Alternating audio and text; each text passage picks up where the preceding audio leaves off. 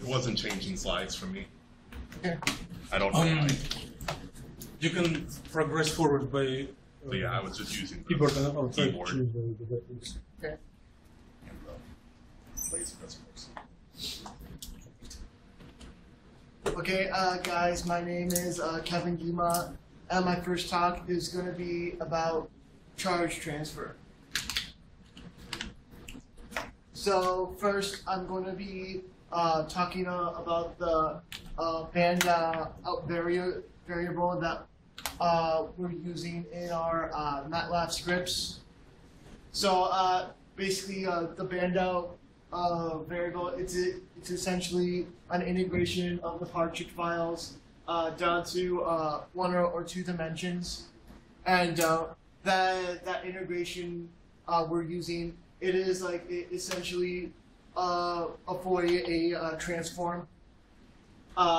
So when we initially have these partition files, a lot of noise is mixed in with the actual data that we need.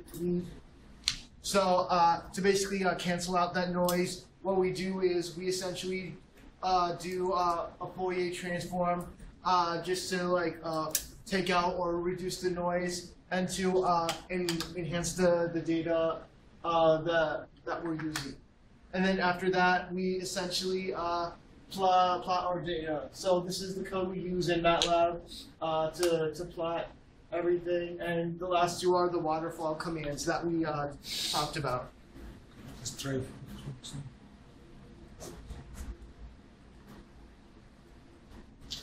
Yay. All right. So that's it for the.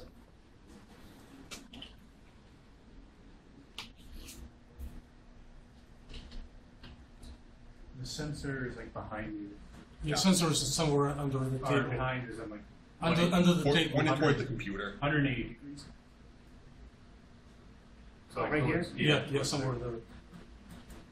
All right.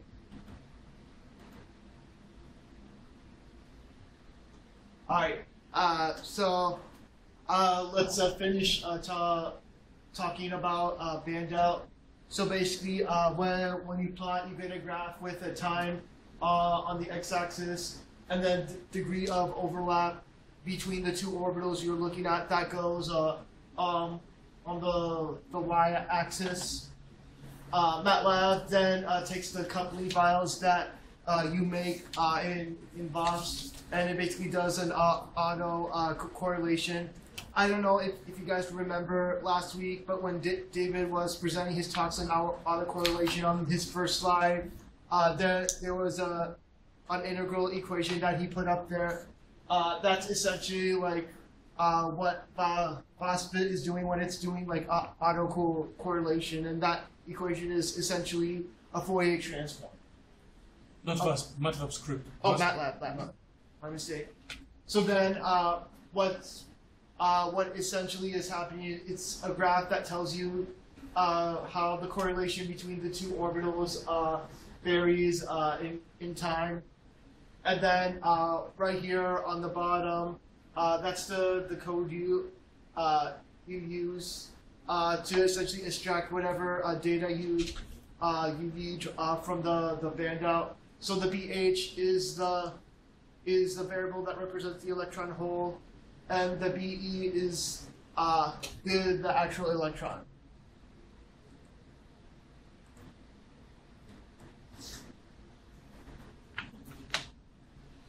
Okay, so then what we have here are more graphs.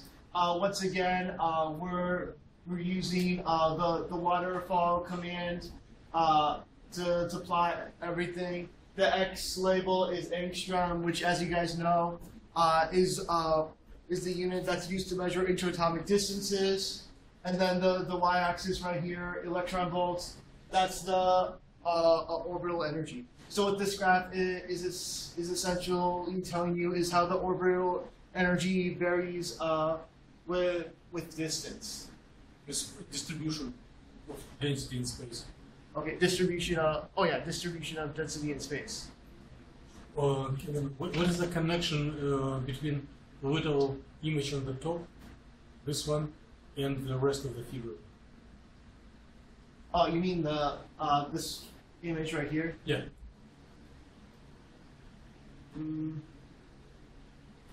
Is it a visualization of your nanowire?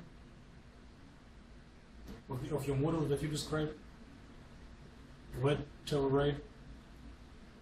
Yeah, this seems like that, and I mean is this graph here just basically essentially a slice of that three-dimensional graph that we were talking about in David's talk earlier?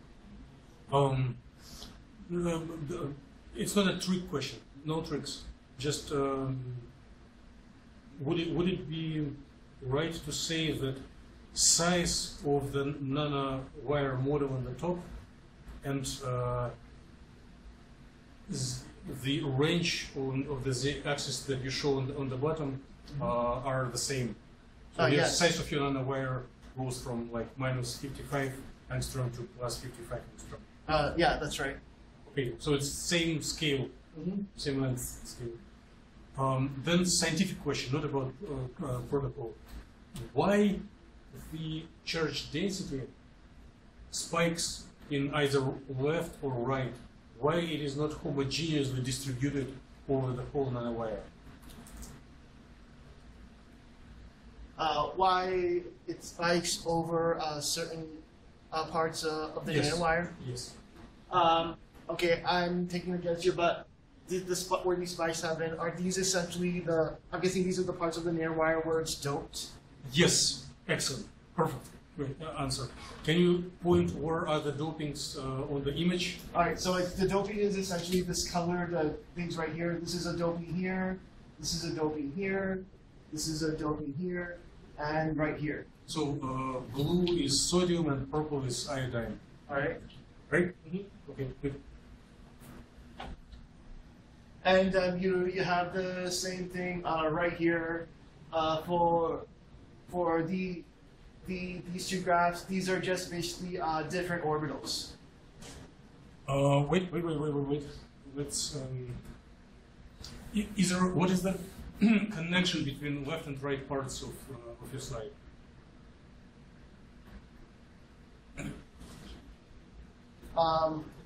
So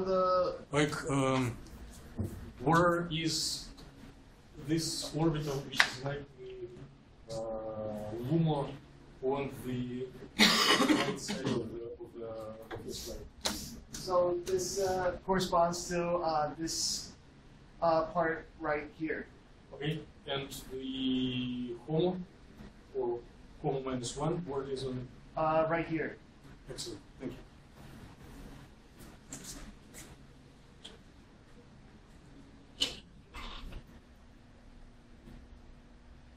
Okay, so then next we're talking about the meaning and structure of the PPE and the PPH variables.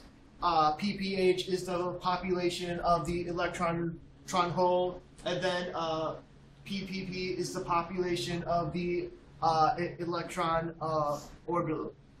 Just so clear that up. So then the population of the electron orbital, it's actually an array, which is essentially a one-dimensional matrix, and it has two indices. One index is matrix, not one dimension, two dimensional. okay. So then, yeah, the array has two indices. One index is a time step. The other index is the number of orbitals, and we're counting from the lowest unoccupied molecular orbital end up. And this array has the population of orbitals, and we're looking at the population of orbitals as they're changing in time. The PPH array is similar to this one right here, except this is the population of the actual electron hole. Like this, PPH has like two indices. the first index is the time step like this right here. The other index is the number of orbitals, and this time we're counting from the highest occupied molecular orbital and down. And then the data values in each record of this array, they're corresponding to the non-equilibrium population of the originally occupied orbitals. Okay, and then this is just the code we're using to make the graph for PPE and PPH. Waterfall PPE, we're basically graphing the population of electron orbitals. Waterfall PPH, we're graphing the population of the whole orbitals. And the bottom 3 lines of code right here is what we're essentially merging the populations of the electrons and holes into one variable.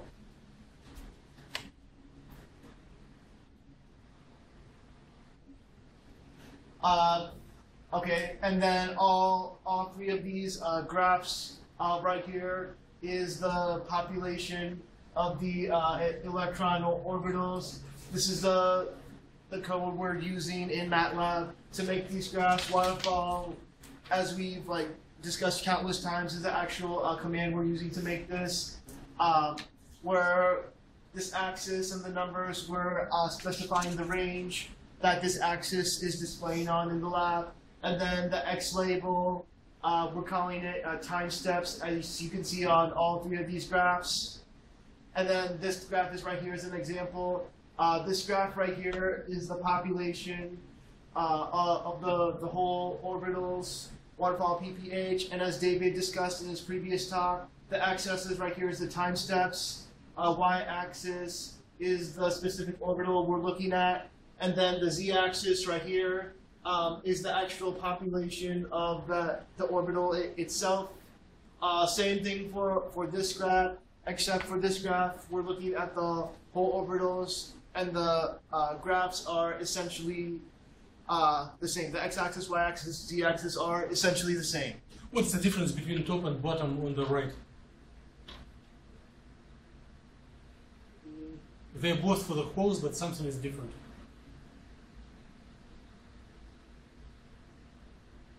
Okay, I think these are the same graphs, but the y-axis, there's less of a range here than it is here. So here, the y-axis is kind of like smushed together. There's a greater range here on the y-axis. And here, as far as the y-axis goes, we're zooming in a little bit. And how does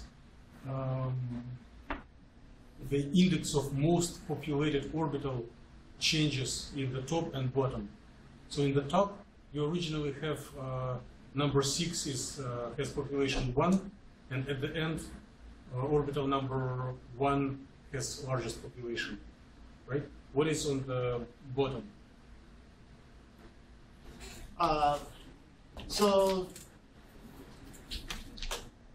Okay. So the bottom is essentially the same thing is happening for these orbitals. This is 0, and then it climbs back up to 1, and then we see the same thing happening on this graph right here. So counting of orbitals in a different direction, right? Mm-hmm. So what David has introduced, the PPH, the largest number corresponds to orbital deeper in the valence band. But if we try to go to computation of observables, it can make confusion if you want to overlay it with energies, because it should be like a lower index if we are deeper, and then continuously increasing as we go through all orbitals. So in this lower panel with HPP orbital, the running of index is alternated in the opposite direction to match natural count of the orbitals. Isn't it like that in the other ones? Huh? Isn't it like that in the other ones? It is the same data, but they are represented in a different way. Like, the HOMO-5 is 96 here. Then we go down into the index. We go to the HOMO-4, and here this HOMO-4 we actually go up. It will be 97. So the counting of index of orbitals goes in the opposite direction.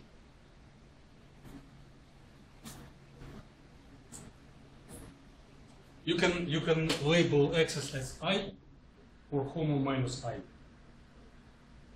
Oh, Just mirror reflection. that's what I figured it was, because it looks like the hole is gaining energy.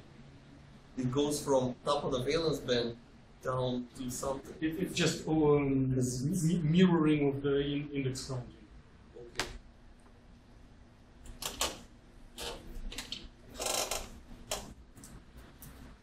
Okay. Okay, next we have here is more graphs.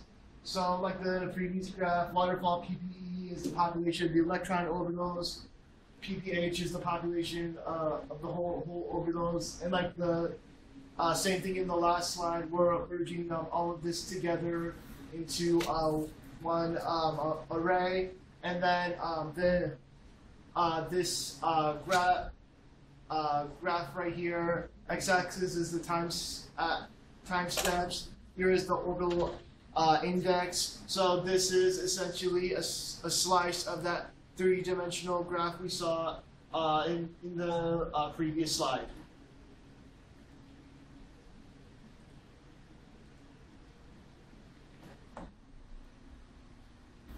Okay, and then this line of code here, we have density distribution as a function of space. So this is all the MATLAB code we're using to make these graphs. This is a similar graph to the graph we had 2 slides ago. X-axis right here is the time steps, and then a little bit of a difference here.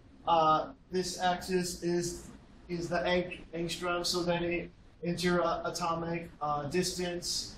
And then this graph is just telling us how the energy changes with both distance and time. And as you can see, these spikes right here, they correspond to the doping. So these colored things you see here, that's where the nanowires were doped. And these energy spikes correspond to where the nanowire was doped. Same thing for this nanowire right here.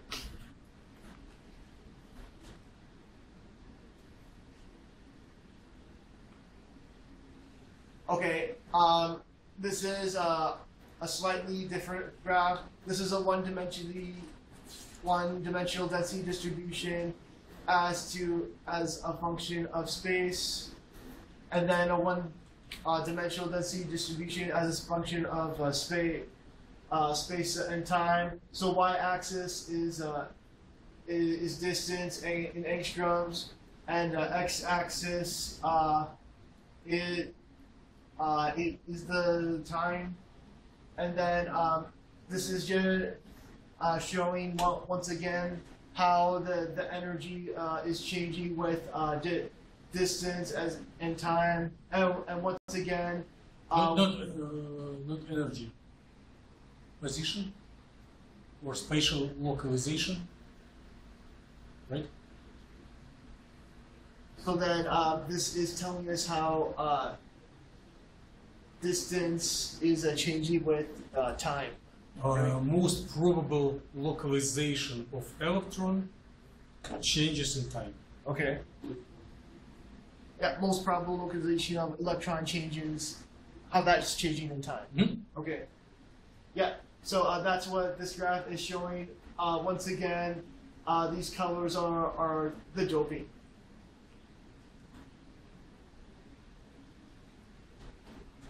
And then this is just some additional code right here.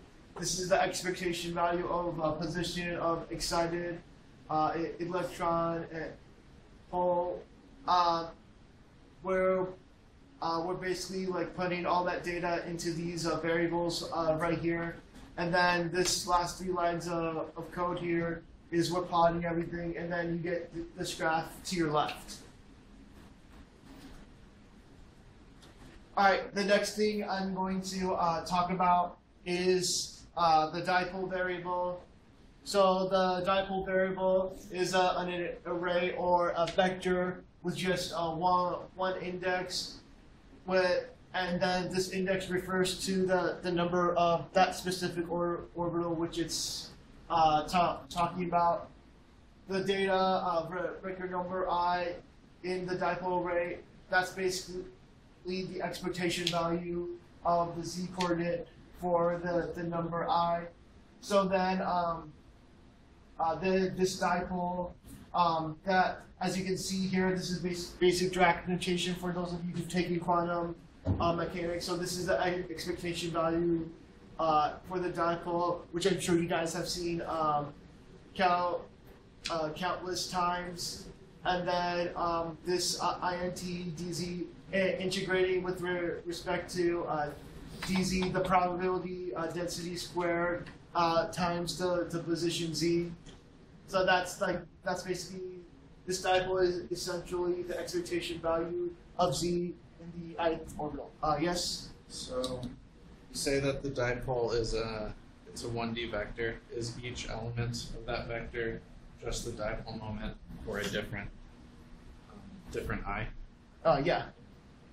Z projection of a dipole moment, because we are interested in voltage and current only in z direction. And are you taking into account off-diagonal stuff or just I in that documentation? Just okay, and then yeah, this line of code is the expectation value of the position of the excited electron bolt, excited electron or hole. This is the MATLAB code you'd use to find the expectation value, and then this is the expectation value of the dipole. Okay, next I'm going to talk about the AVE variable. It's an array with each index indicating the time step. It contains the value of the electrostatic dipole at each point in time. Each value of the dipole array is multiplied by the appropriate value of the PPE or PPH array at each point in time. So then the partial contribution of each orbital to the formation of the dipole at each point in time. And then all partial contributions of each orbital are basically summed together, and then they provide a value of the AVE DIP array. And then this is just the sum of the dipole at the highest occupied molecular orbital plus the lowest unoccupied molecular orbital. And then this is the MATLAB code you would use to get first the excitation value of the dipole. That's what these first 2 lines are.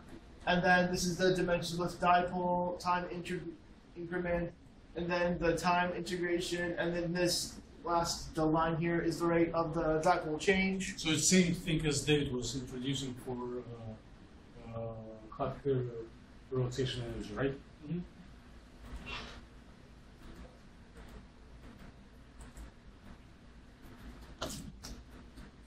Okay, and then here we're plotting the position with respect to time. Red is the position of the electron.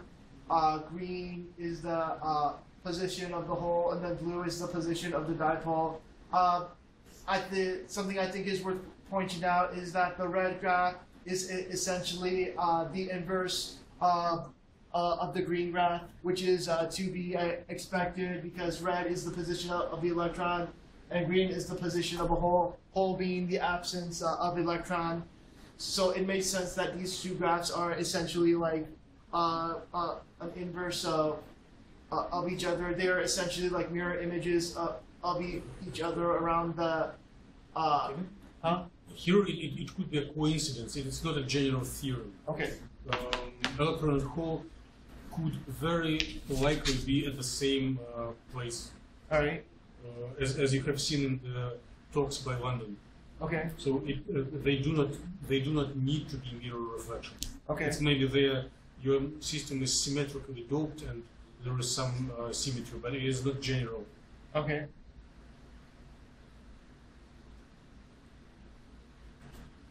Oh, can you go back this one? Yes. No. Yeah. Okay. Last slide here.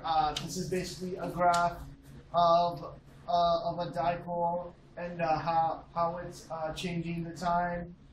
This solid line here, we're basically this is essentially like fitting it.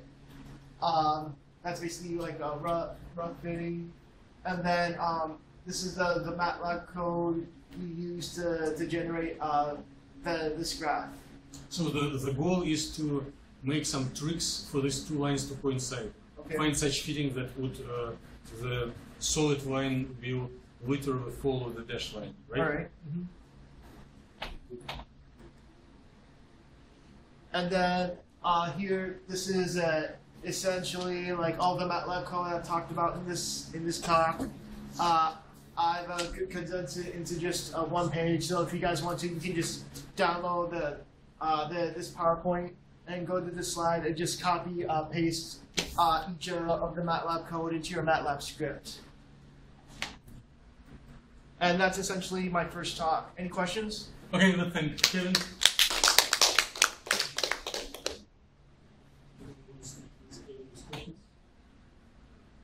Okay, we had some discussion. Let's go to the next one. So those of us who are working on charge transfer or may eventually move towards charge transfer aspects may need to do safe access. This first one. And the second talk would be basic concepts, because we are switching gears and move from observables that deal with charge migration in space towards ability of system to emit light. And there are some challenges in computing that, and before we go into the details, Kevin will provide some background. All right. This is, I'm basically talking about the theoretical concepts behind photoluminescence. So don't worry, for those of you guys who think that the previous talk was really long, this is going to be much shorter. So what is it? Photoluminescence is basically light emission by matter absorbing photons.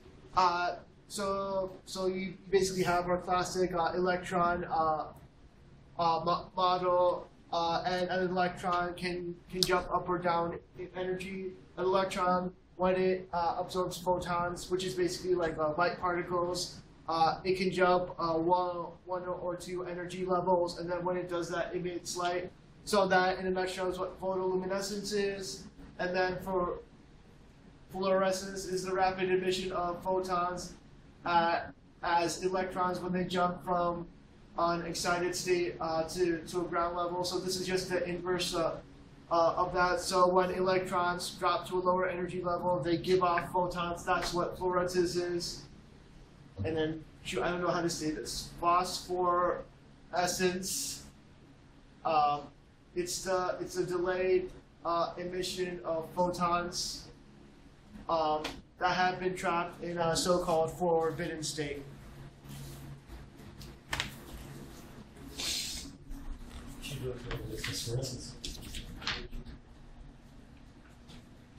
And then Einstein coefficients.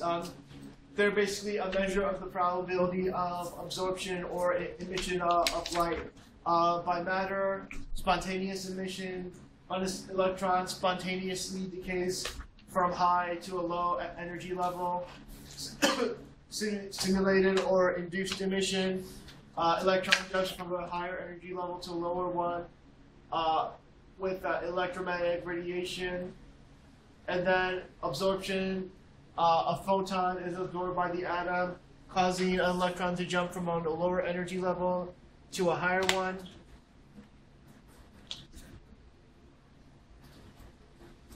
And then these are the Einstein coefficients.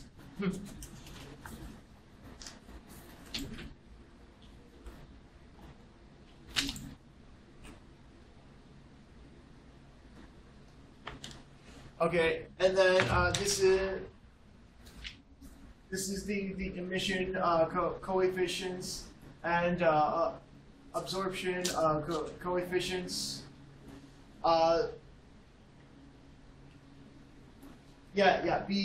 B12 and B21, which is these guys. They're the Einstein coefficients for photon absorption, and A21, that's the Einstein coefficient for spontaneous emission. So these are the equations for the absorption and emission coefficients.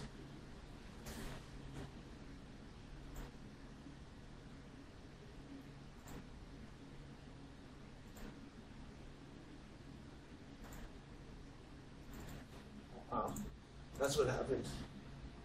All right. Yeah. So since these images aren't displaying, I have to go to that. We all have the printouts, so you can just. Okay, I have a copy of it.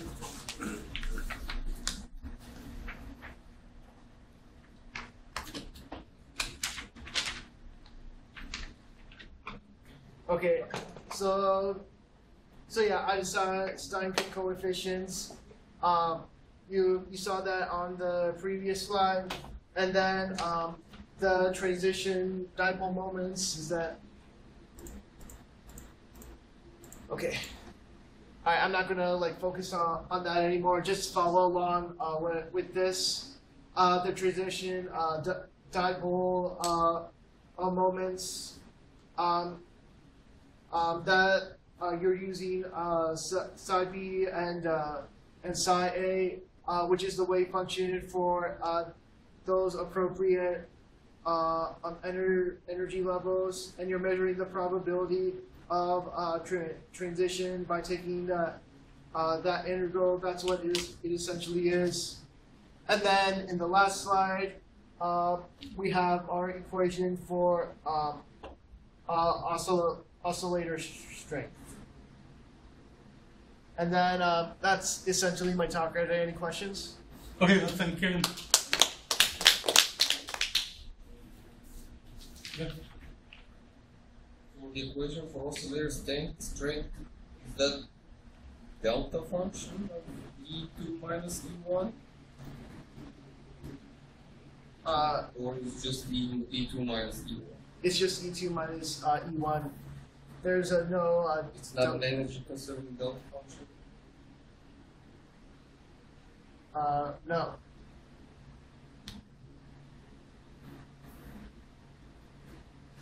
Then the bigger they are in energy, It is not spectral. It's one number, oscillator strength for specific pair of initial and final. So the larger the difference, higher the difference in energy, then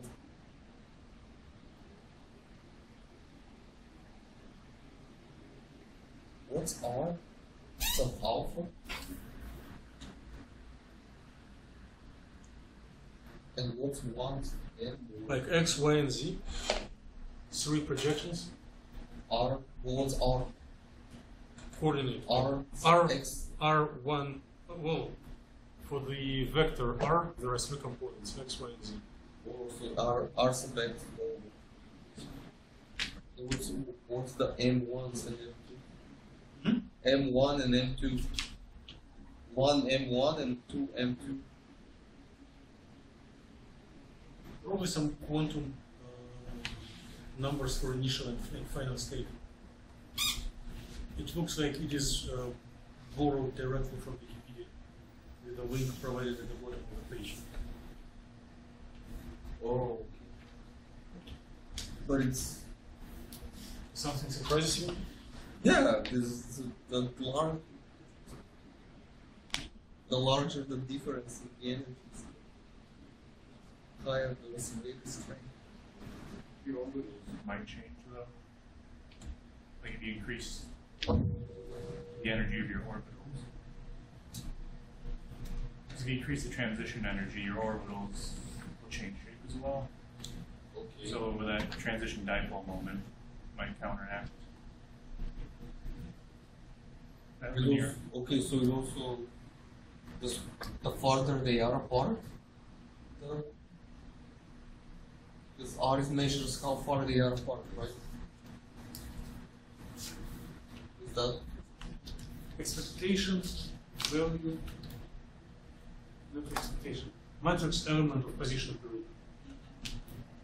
So if the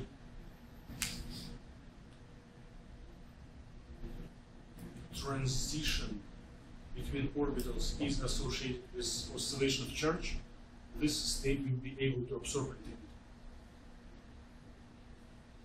If initial and final do not induce oscillation of charge, it will not absorb it.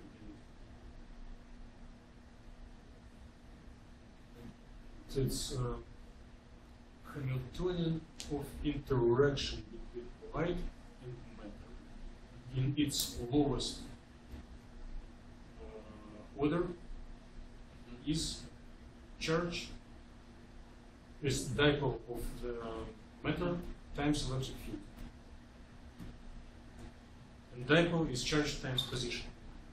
So if you are processing the matrix element of the interaction between light and matter, it will bring you to the matrix element of the position period.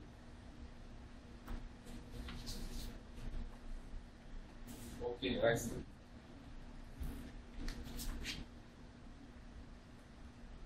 Good. More questions to the speaker? If not, thank Kevin once again. Thank you. And next speaker is Dr. Yun Han. So we will go from theory fundamentals to the practical aspects of how to compute the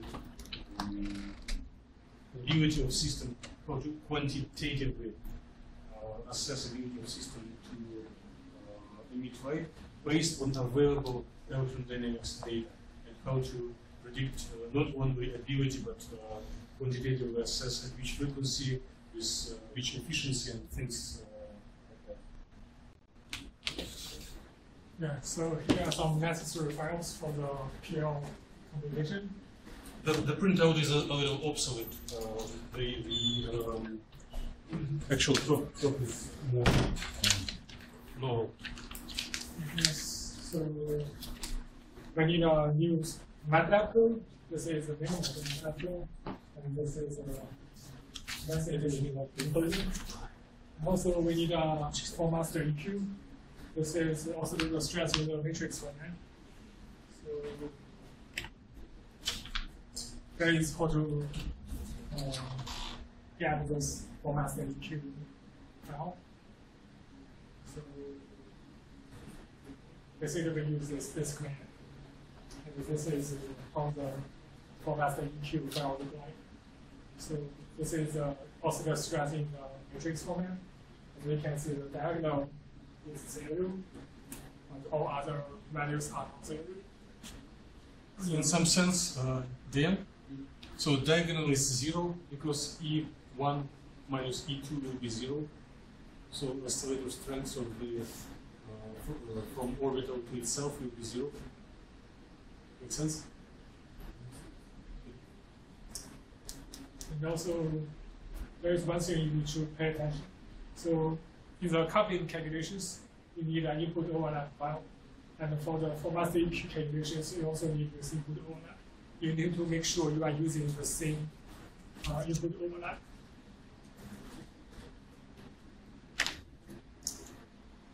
So, yes, it's just to put these files into a same folder and it will Okay.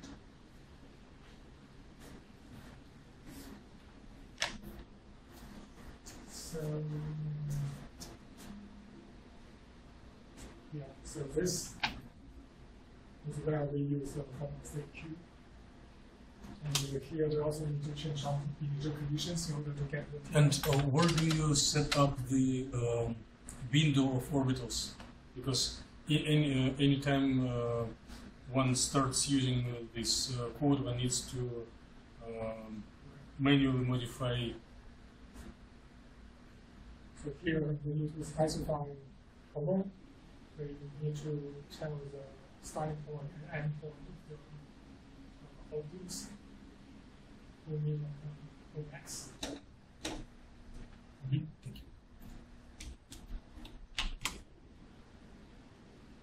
So here is an example. This is a time resolved emission. This is a time integrated emission. So the S is similar to the method we calculated the green figure, but we just use different equations. Like here we multiply the oscillator stress. Con el nuevo código Wiscar y pavimento, tus hijos pueden ir el tiempo en el lugar de construcción o en el poner el pavimento con el colchón de grava. So what is the definition of the inverse population, and how does it relate to what we do here in these calculations?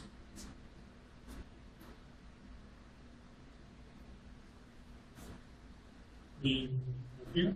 Yes. Like which pairs of orbitals are able to emit and which are not able.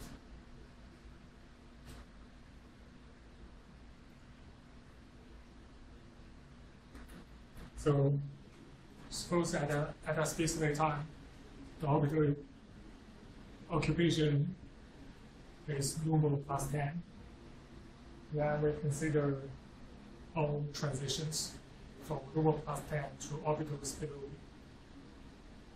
Like we can consider normal plus 10 to normal plus 9, transition from normal plus 10 to normal.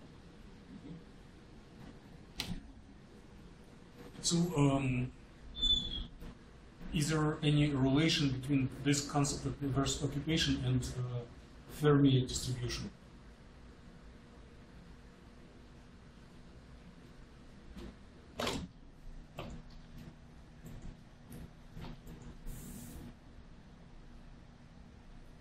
Like materials which are in thermal equilibrium, their electronic occupations follow Fermi distribution, and they can contribute like to black body radiation at certain temperature. But it will be different from this photoluminescence, different brains. So the inverse population is what we create when we populate electrons and holes. It means we bring system very far away from thermal distribution. So in thermal distribution, the occupation of states decrease as we go from lower to higher all the time monotonically. And as soon as we make a spike, if we do something which has higher energy but bigger population, it has a chance to be highly emissive.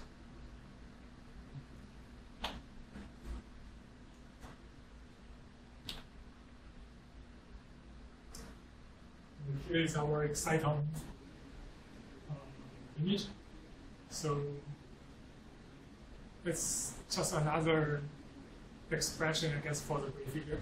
So in the grid figure, we have electrons, we can hold this right, they are treated separately. And here we just calculate the difference. So it's like electrons minus hope. And we can have this kind of part.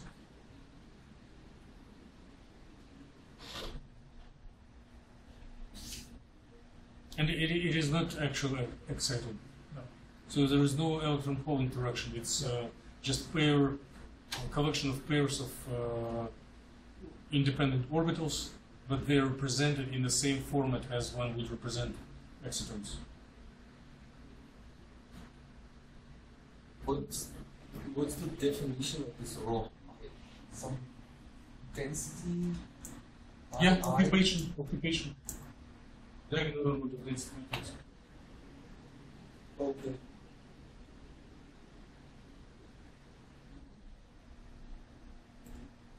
So something density. Oh.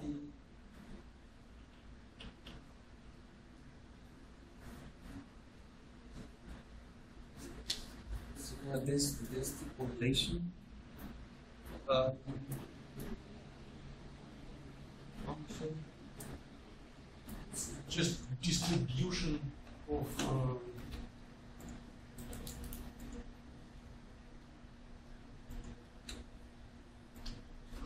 let's see.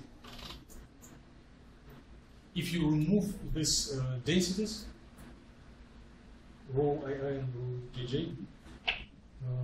then it will be density of excited states. Is Same as correlated electron hole. No. Wait. When you plot absorption in your works, right? Then you can artificially set oscillator strength equal to 1 for any pairs, and then it will be density of excited states. Or electron hole pairs. Yes, Uncorrelated electron hole yes. pairs. Density of uncorrelated electron pairs. So it will be same format as absorption spectrum, but all transitions will be visible. While in the absorption spectrum, some of them will be multiplied by 0 and not visible. Yeah. Right? And here it is the same thing, but this product of rows parses only those elementary pairs of electron and hole that are being occupied at a given point of time. Right?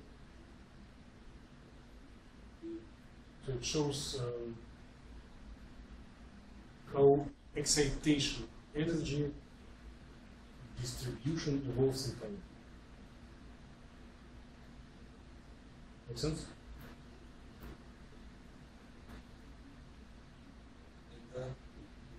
Accounts for X. Well, one needs to add electron Coulomb interaction between electron and hole exclusively to account. So it is the same format, but if you set up Coulomb interaction between electron and hole artificially equal to 0 and run your code, you will get the same thing. I see.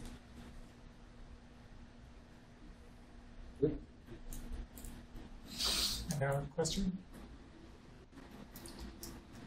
So the interactions here are coming from the heat bath? Right. For thermal cascading cooling of the hot electron and hot hole. Dissipating electronic energy into lattice vibrations. Same thing we did in class. Huh? Same thing we did in class.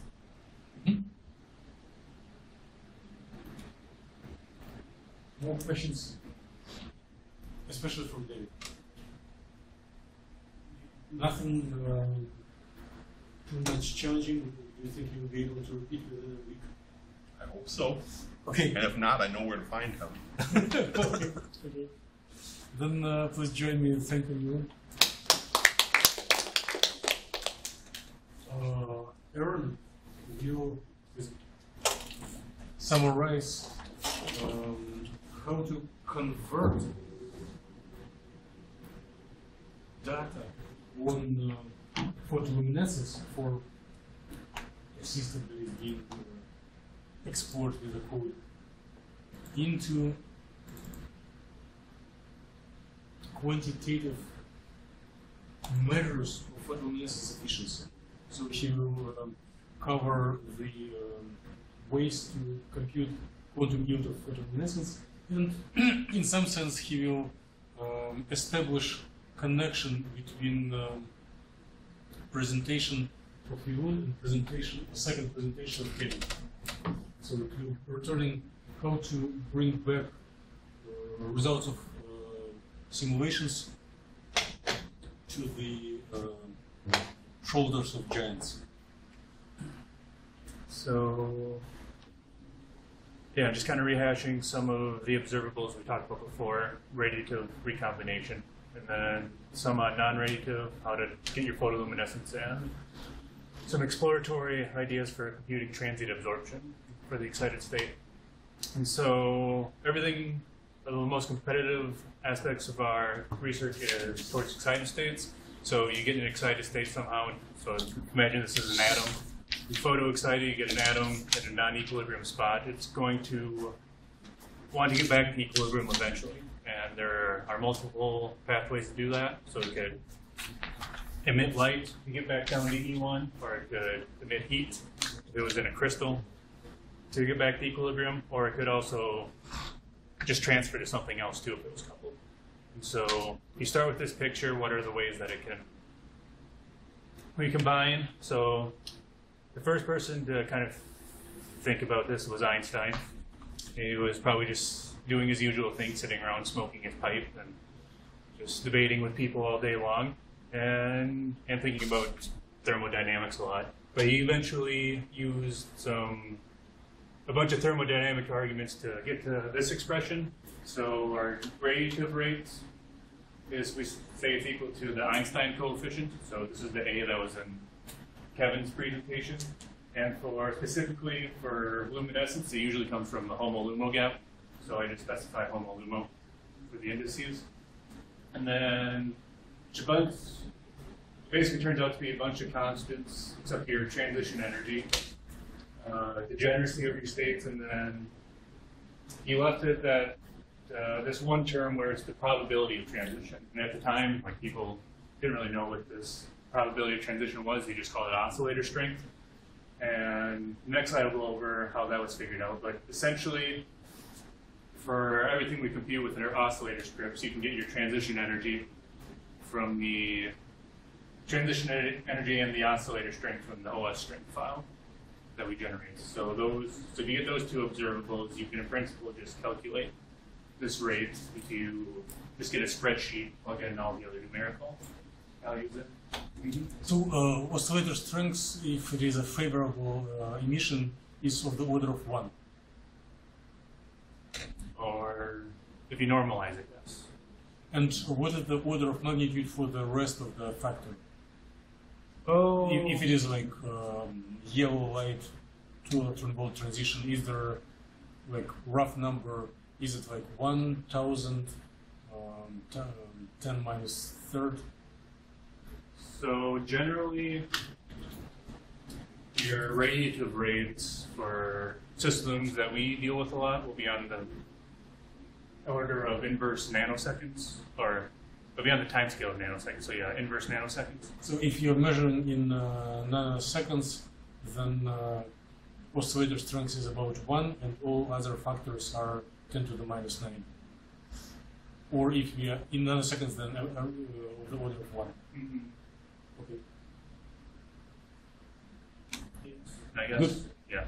And also here we need to consider the degeneracy of the states. Yes. So if for some reason your LUMO, like if you had, well, if you think about this picture here, so if you had two states only going to 1, you're kind of competing with another state, so you have a factor of a half less probability of that transition occurring. And if it is goes from 1 to 2? Yeah, you have more options, so it's more likely to happen. Mm. But most of the things we calculate, this term just evens out, or it's a wash. It's usually 2 over, well, the stuff I deal with, it's 2 over 2. 2 lowest energy and 2 LUMO states. And so the next slide isn't really informative, but it kind of describes where the oscillator strength term comes from. So this guy is Paul Dirac, and he was one of the first people to try to mix electromagnetic waves with quantum states. And then you might have gone over in class time-dependent perturbation theory, but if you take the quantum classes, you'll see a little bit of it. But eventually figured out that that strange probability term in Einstein's equation just came out to this term, which is essentially a Fermi golden rule rate, which he actually discovered, but he named it after Fermi because he's modest or something. But then, yeah, he figured out that the probability of the optical transition comes from the transition dipole operator. And this first equation denominator mu sub HO minus LU, it is the same term E2 minus E1 that Dan was asking about. Yeah, it's essentially transition energy. Use some mu, I assume, is frequency. Yeah, so it's frequency. So if you play with the h bar terms, you can just turn it into straight If energy. you multiply and divide it by h bar, Yeah. then you get transition energies and energy, and then h bar squared in the denominator. Okay, here it should be some energy conserving delta function. So this is just one possible transition. So it's the Assume that you have resonance set up. So you have atom with a transition frequency, given transition frequency, and given line that is exactly Q. Oh, this is not rate. right. Yeah, this is just the probability.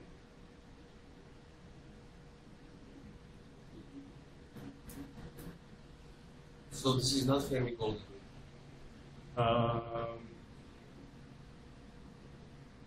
Well, Fermi golden rule will be like cross section or absorption rate. Yeah. And here is simplified to resonance condition.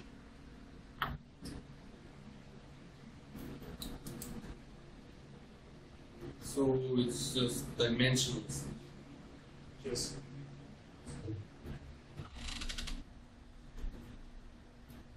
And so that covers just the brief background on radiative recombination.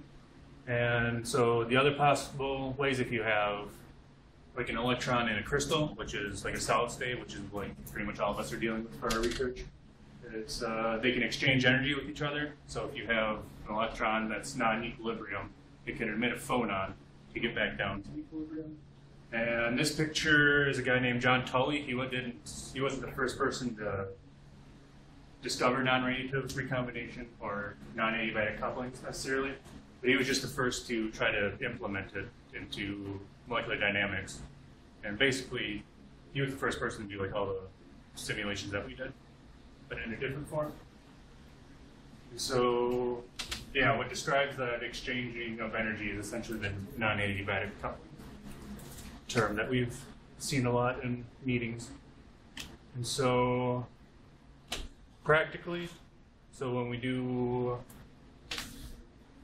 convert the non-adiabatic couplings into the Redfield tensor, you can just look into the Redfield tensor for the specific homo-lumo transition you want, and that will just give you the rates of the non-radiative recombination, or an approximation of it anyway. So for my system, the homo-lumo gap was corresponding to these states, which you can find from your energy pop. So you go to energy pop, it'll tell you where in the matrix these states will be. So if you do RRR and then those states, it'll spit out a number at you. And this number will be in inverse femtoseconds. Just so when you're trying to convert it into something that makes sense with your radiative. So how much this number will change if instead of 51 and 52, one would put like 52 and 53, which will be like Lumo and Lumo plus 1. Right. Well, this system will be about the same because of the degeneracy. But if you just look at 52 right. and 54. And so You can finger right on the screen.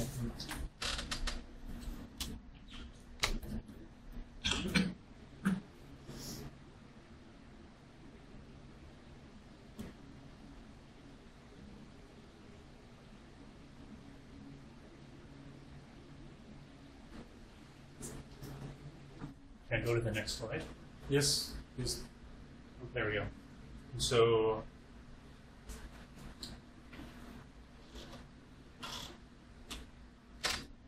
this 51, 52 transition is like the across the band gap. Mhm. Dimitri was asking if you looked at states in the conduction band, like how do these rates compare to this number? Mhm. And something like this would be, I don't know, probably like at least 3 orders of magnitude. So it'd be more on like e to the minus 3 order of magnitude in inverse femtoseconds.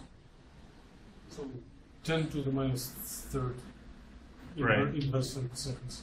Right. So it's a lot quicker. Maybe a lot quicker.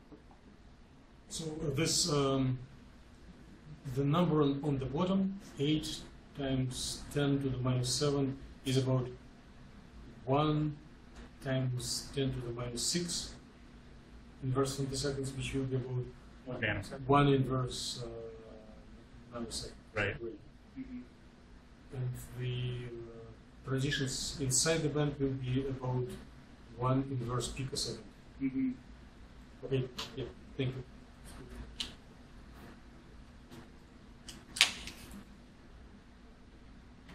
And so for when we make our figures, one way to keep all of them kind of internally consistent would be to choose the length or the non-radiative recombination time as the time scale for the dynamics that we do. And so this is just taking so K is a rate, so if you do the inverse, it gives you a time. And then you just stick in the number that I got from the Redfield tensor. That gives you about 1 nanosecond for a time. So when you're making your blue figures at least, you want to have the time axis go to about roughly the same time as here. And for this figure, 1 nanosecond would be about 3 on our blue figure log scale, because it's kind of hidden in the background. But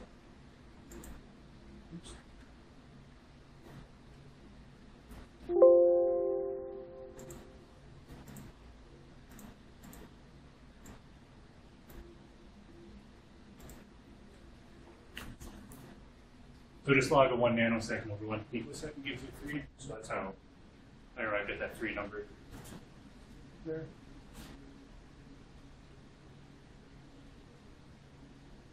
And so that way it makes sense. So if you had like a comparison model that you were doing, it would make sense to compare like the integrated PL between models. Because otherwise you could just run it for an arbitrary time, and it's kind of hard to make comparisons between models. You're trying to look at their emission capabilities anyway. And then to compute the actual photoluminescence quantum yield. So basically it's just the ratio of the rates of your radiative recombination divided by the sum of all the competing mechanisms. And so generally for simulations, we only worry about the radiative and non-radiative rates, but in principle, it could be, your model could be interacting with something else where the charge could transfer. So you'd also have to consider that as well. Aaron, how would you modify this equation if you are looking for photoluminescence not from the terminal, not from HOMO-LUMO, but from highly excited state? If it will be how to assess photon yield of photoluminescence from, let's say, HOMO to LUMO plus 40. Right. You'd have to account for the rates of all the possible transitions. And so I guess I don't know all the permutations, but it would be the rate of whatever transition Dimitri was talking about, plus all the other hundreds of transitions. So the rates of non-radiative cooling right now your K and R stands for recombination, because it's only one channel when we are on the lowest excitation level. And if we excite it higher up, one needs to add in the denominator rates for cooling from whatever LUMO plus 40 to LUMO and any intermediate states. And it will automatically make this quantum yield much smaller. Yes. Yeah, that's fine. Yeah, hot luminescence usually doesn't have a good yield or even big signal. So. So suppose my condition is from LUMO plus 3 to HOMO, then how many terms should I include it for the K and R? From LUMO plus 3 to From HOMO? From LUMO plus 3 to HOMO. So To LUMO then, plus 3.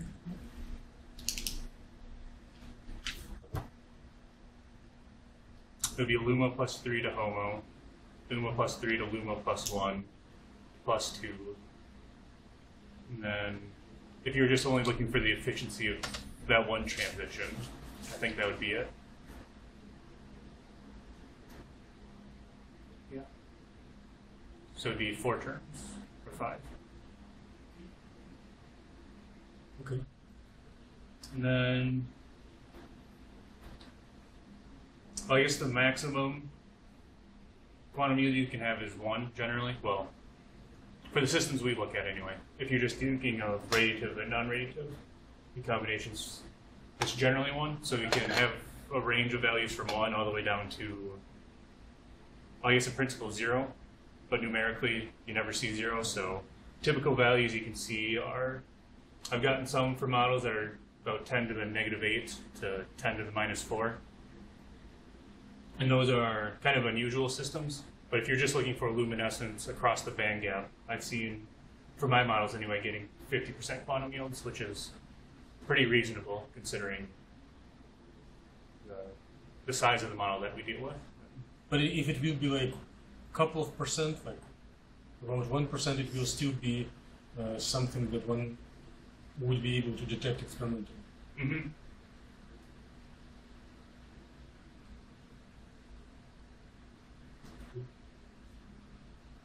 Anything? Oh, and then, so yeah, this is something new that Dimitri and I have been kind of talking about. So if you're not familiar with transient absorption, it's basically a way to pump probe experiments, which is another term that people call them. So basically you create an excited state, and then you do laser pulses to track absorption signatures of the excited states as they cool to the band edges. So basically you can get an idea about the kinetics of the excited states. So it's kind of what we would base a lot of our, from our simulation, it's a natural comparison test to compare with people who do transient absorption. So yeah, information you can get is population dynamics, rates of population change, and long-lived intermediates. And from the calculations we do, we see all these things too. So it's, if you can find a good experimentalist who does transient absorption, it's be good for your career. Get some papers out of it. So, but with slight modifications to our code, specifically the time-resolved emission, you should basically, if you just disallow downward transitions, to look for upward transitions between the electron and the hole. So swap the direction of the caret. Instead of J bigger than I, make J smaller than I. Right. Right, and then you keep your oscillator strength the same, keep energy conserving term the same, and then your population term the same. So it's basically just playing with code a little bit until getting a reasonable figure or something that makes sense. And yeah, that's a work in progress. I can't even say that. I haven't really started working on it yet, but it's in the future plans. Okay. Those current methods have some meaning? No. Just to differentiate the parenthesis. So you just don't have It's not anti-commutative. No. So just difference? Yes, Density? just difference. Because if you have a fractional occupation, you would have half the spectrosignature.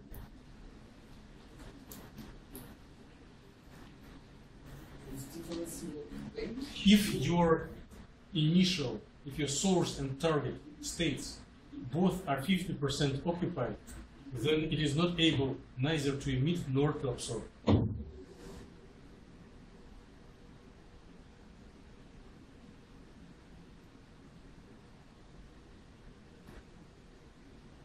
Why? Saying like if both are unoccupied, it cannot neither emit nor absorb. And if both are occupied, 100%, neither emit nor absorb. But they're, well, okay. If 100%, they're 100%. Hmm? They're both quite 100%. I agree.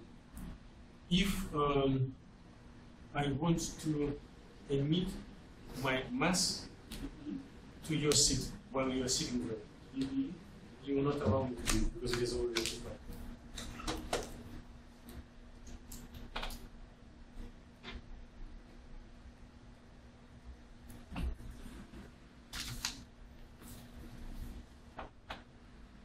Okay. Okay, let's please join in thanking Aaron. Are there more questions? Okay, I think we had enough discussion. There was a very important presentation by Dr. Fatima. So how all these approaches for computing photoluminescence would be modified if one needs to explicitly treat dispersion of momentum for period encoding systems.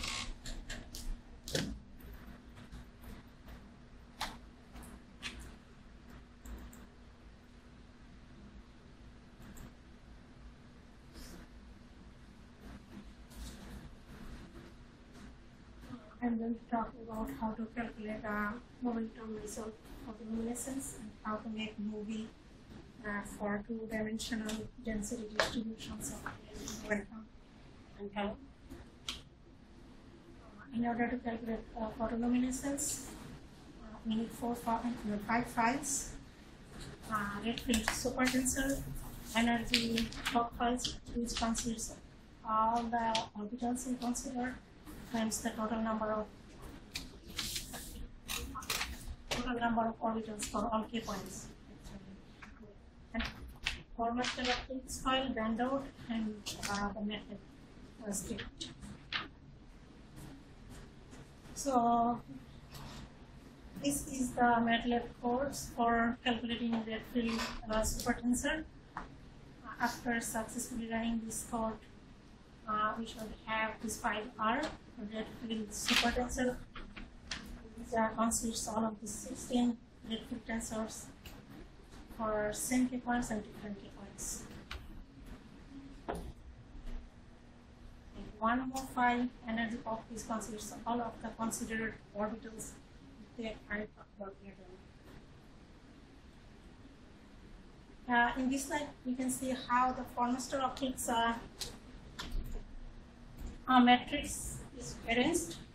As you can see, the Formaster optics files for all considered 4k points are along the diagonal of this matrix, and Formaster.1 means Formaster optics file for k.1. So you are implementing conservation of momentum. So optical transitions do not change momentum of a particle. Mm-hmm. And that's how this Formaster optics file for k.1 is arranged here.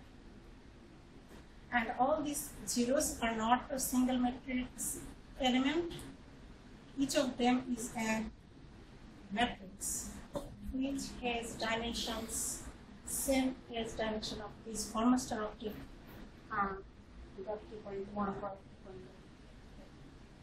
Each of these zero is a matrix which has dimensions just like this one or this one. So suppose if the dimension of this one is 200 to 200, this zero is a matrix which has dimensions 200 by 200s, and all of the elements are 0.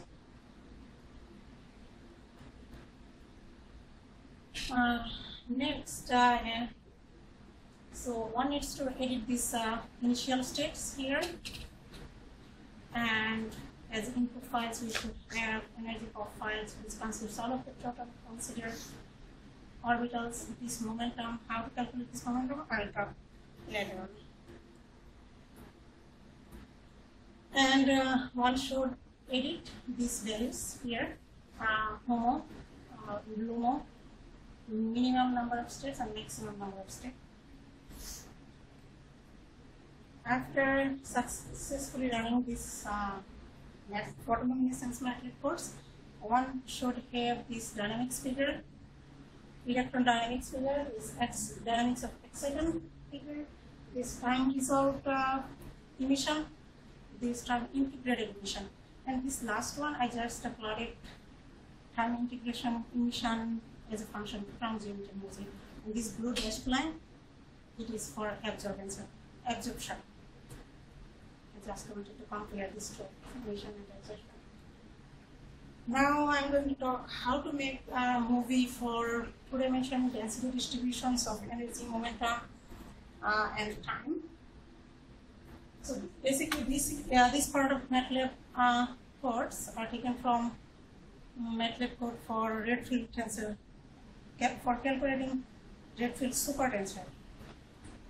So here we can see we need to combine all of the energy files to a single file consisting two indices, J, which is the total number of orbitals we consider for all k points, and K is the total number of k points here. After running this part of MATLAB codes, we have energy profiles with two indices, this J and K. Then we introduced a superindex, big J, which consists previously introduced two indices, small j and small k. And after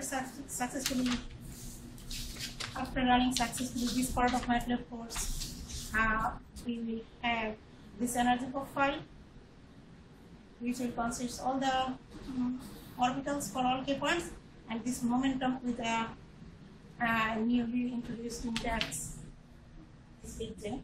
And as you can see, this momentum will consist only the values of k points. Now, actually this part of MATLAB script is taken from the electron dynamics figure. So, and then this part consists the codes, how to, and two slides after these slides also consist the MATLAB codes for calculating electron movie. And this MATLAB code is actually included to this electron dynamics calculation in MATLAB code. So, so if you edit all of these, so what is spike E and spike P? This E, this is energy, and P is momentum. Like range areas of energy and areas of momentum. Wait. Should it looks like Gaussian, right? And it should be E grid minus value. Should it be like Gaussian centered at some point? No. You is. I didn't check even. It should be some subtraction, same as in what David was presenting. So it should be two Gaussians. Huh? Yeah. So I means time steps or orbitals? Like orbitals. Orbitals. Or energy of orbitals. Okay. And for momentum, it should be just E, right?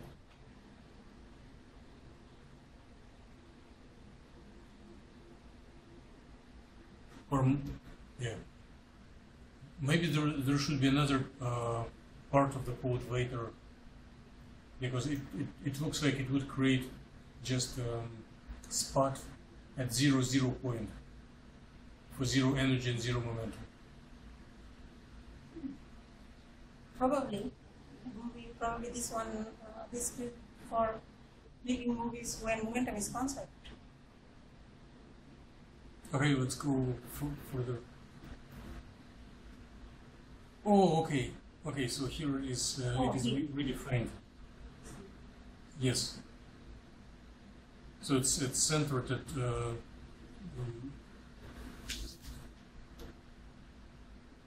Okay, and what is the so first two lines are Gaussians as function of energy and function of momentum, and what is the fourth line?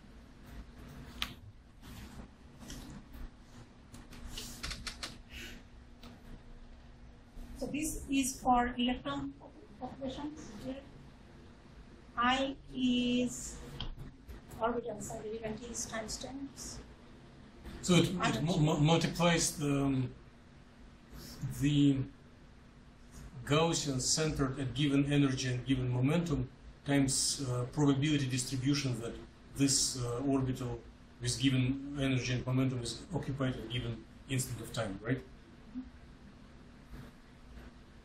Okay, yeah, this makes sense.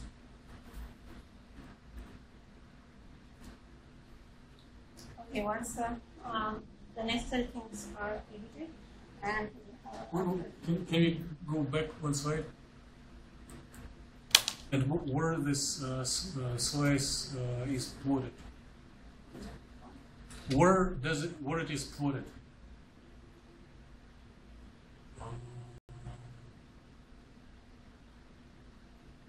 this one.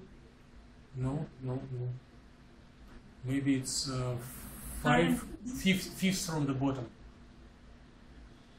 Yeah, this line, contour F. So it should see it plots momentum range, energy range, and then slice. So it was the question of, and then first for the electrons, and then.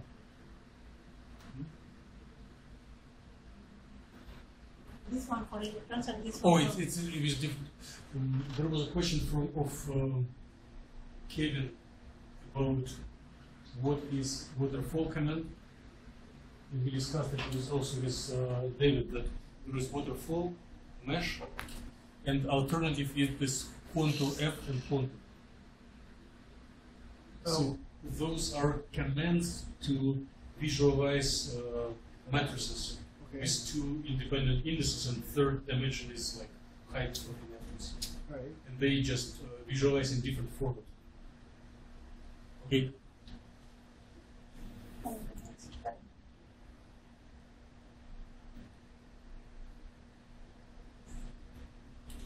Then here the most important is frame equals get frame, right?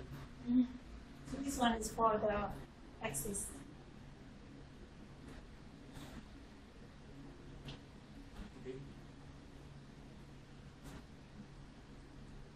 And once the MATLAB code, after running MATLAB code successfully, one should have this movie.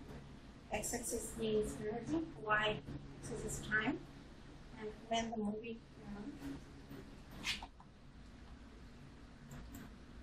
hole and electron are traveling to the band edges, and time is changing here.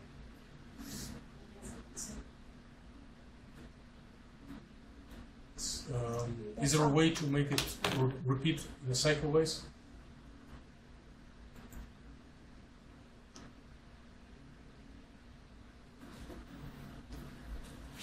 Let's try it together.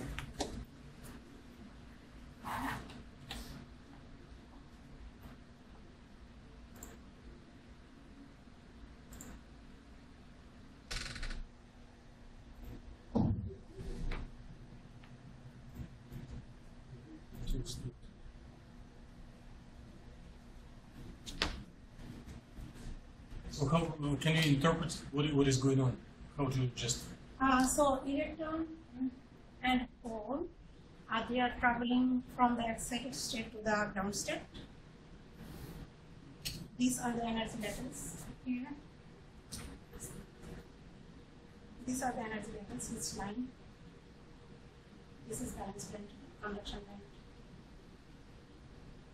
These are the key points. This is so this is the electron density. This red thing. Electrons are dense to there. So both electron and hole change momentum while they relax. Yeah. So if you start with excitation gamma gamma, right? Both electron and hole have zero momentum at initial time. Here. And as time passes by, momentum of electron increases and then almost returns to the gamma, and for the hole settles somewhere in the halfway to the exponent.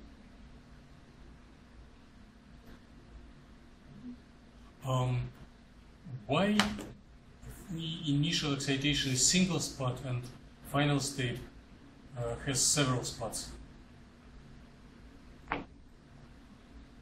I think electron and hole can travel to any of the key points. Huh?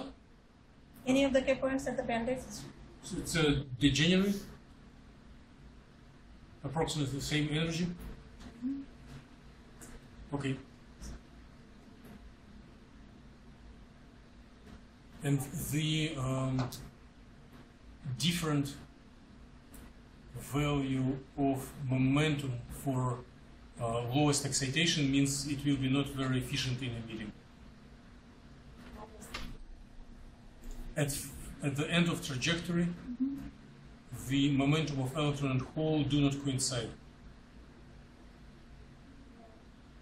So it is the factor that slows down the luminescence, will make the quantum field smaller.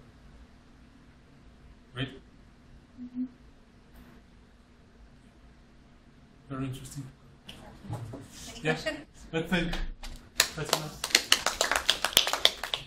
And other questions?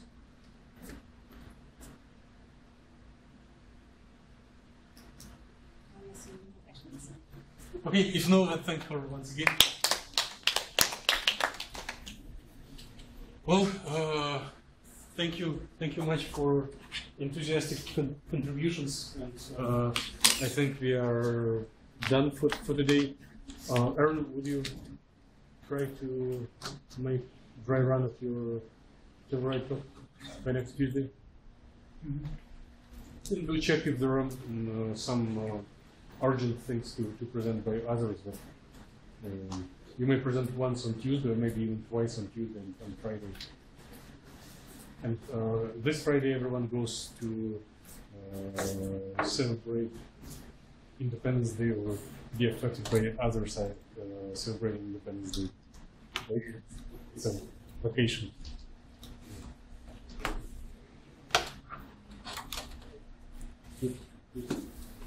So Tuesdays, for about a month after next Tuesday, I will not travel, but I will pop up through the screen, so we'll keep the meetings, and we'll do like research updates and progress towards papers.